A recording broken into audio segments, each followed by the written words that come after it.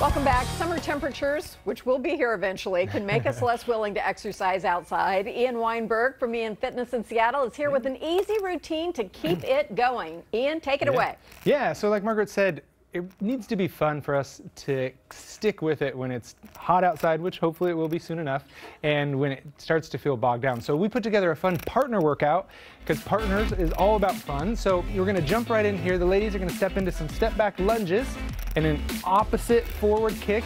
Key here, opposite foot, so you don't kick each other. And then we're going to switch to the other foot. The transition is always the most challenging part as they're kicking forward.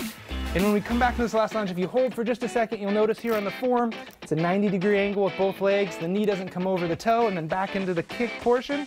Nice, and just a couple left. Beautiful. And then the next exercise we have set up here is a squat hold with dip. So this is a super fun one. And the partner that's doing the squat hold, you can always use a wall for a little extra support. Steph's going into some dips. These look fantastic and lots of fun, of course. Nice. All right, and we'll switch it up. Every partner gets an opportunity to work all the muscle groups. Down into that squat hold, down into those dips, extending the arms out straight. Oh yes, looking good, looking strong. Perfect. Next up, we're gonna hop down onto the floor for some push-ups.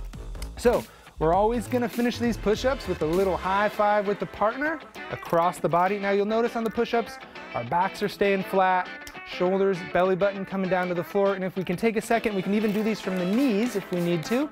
This works for all levels. And we still come up and give that little cross the body hand slap. Fantastic. All right, then from there, we'll come all the way down into a plank as we work into the core. So we're on our forearms, back is nice and flat from the elbows all the ways to the toes, and they're giving a little dap across to the partner. Back stays flat. Those look fantastic.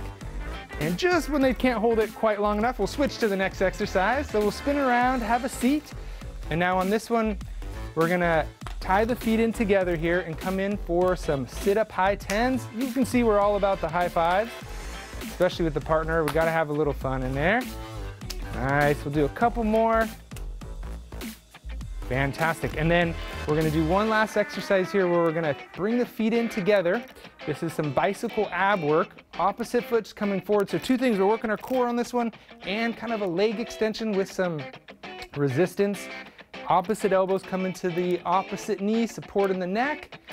And you guys can rest. Nice work. So key point on these exercises, taking your time with it, not rushing through it. And again, having the partner concept makes it fun, makes it different so you don't feel like you're on your own on an island and get a little bit boring and not sure what to do. And you got all these high fives that just never really stop, which is so great. Because you're fun. So Ian, tell me a little bit about modifying some of these, just a couple of things like the lunges and the push-ups. What can we do if we're just starting out? Yeah, for sure. So the lunges, you know, taking your time with it, and then if you need, the biggest challenge might come up is a little bit of balance. So you grab a wall that's nearby. You can also have a kind of a walking stick or something to help you stay balanced if you need, and just taking your time with it. And then also if there's knee pain, you just shorten the distance to your knee coming down to the ground. Would you do that? Let's see it. Totally. So we know what that looks like. I'll have Steph give an example. So if we're going into our lunge, and typically your knee goes all the way down to the floor, and we've got a 90-degree angle. If she comes up and goes a second time, it's just slightly going down until there might be a little bit of pain, or until you start to feel a little bit of pain on the knee. And then from there, you can come right back up. Same thing with squats. Can you show us the form? For sure. So Molly will demonstrate here. The key on the squats is our shoulders and chest stay up, our knees are staying back behind the toes, and we come back up.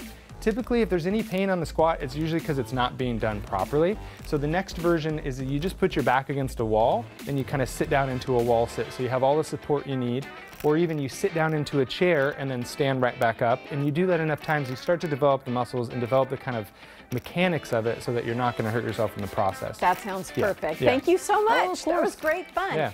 In fact, you can join Ian and thousands of people. This is going to be so much fun at all fitness levels for a special free boot camp workout at Memorial Stadium in Seattle on Sunday, July 28th. To celebrate the 10th anniversary of Ian Fitness, we've linked additional details for you over on New Day's homepage. You'll also find this segment up on New Day's homepage later on today, and you can just do the workout right along with them.